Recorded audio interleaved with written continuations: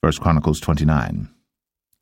Furthermore, David the king said unto all the congregation, Solomon my son, whom alone God hath chosen, is yet young and tender, and the work is great. For the palace is not for man, but for the Lord God. Now I have prepared with all my might for the house of my God the gold for things to be made of gold, and the silver for things of silver, and the brass for things of brass, the iron for things of iron, and wood for things of wood, onyx stones, and stones to be set, glistering stones, and of divers colours, and all manner of precious stones, and marble stones in abundance.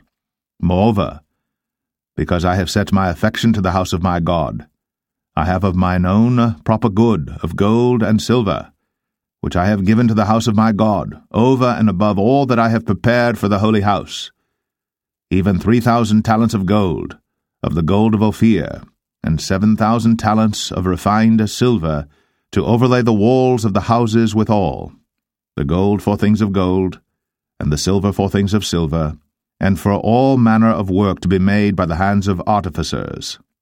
And who then is willing to consecrate his service this day unto the Lord? Then the chief of the fathers and princes of the tribes of Israel, and the captains of thousands and of hundreds, with the rulers of the king's work, offered willingly, and gave for the service of the house of God of gold 5,000 talents, and 10,000 drams, and of silver 10,000 talents, and of brass 18,000 talents, and 100,000 talents of iron.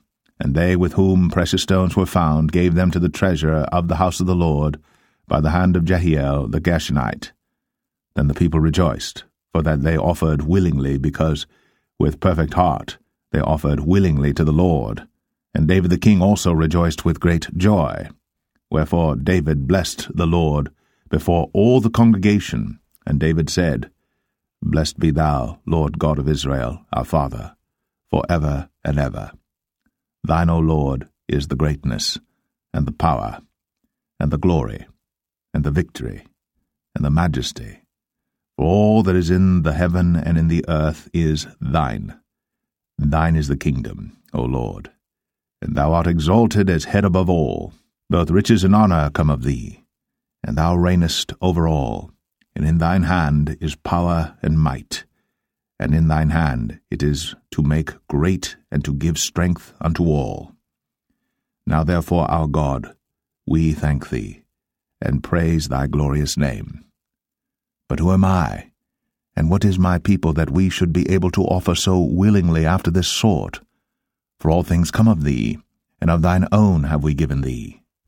For we are strangers before thee, and sojourners, as were all our fathers. Our days on the earth are as a shadow, and there is none abiding. O Lord our God, all this store that we have prepared to build thee an house for thine holy name cometh of thine hand, and is all thine own.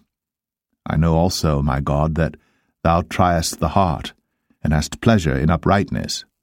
As for me, in the uprightness of mine heart, I have willingly offered all these things.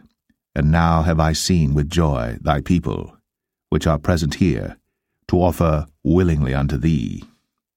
O Lord God of Abraham, Isaac, and of Israel, our fathers, keep this for ever in the imagination of the thoughts of the heart of thy people, and prepare their heart unto thee. And give unto Solomon my son a perfect heart, to keep thy commandments, thy testimonies, and thy statutes, and to do all these things, and to build the palace for the which I have made provision. And David said to all the congregation, Now bless the Lord your God. And all the congregation blessed the Lord God of their fathers, and bowed down their heads, and worshipped the Lord and the king.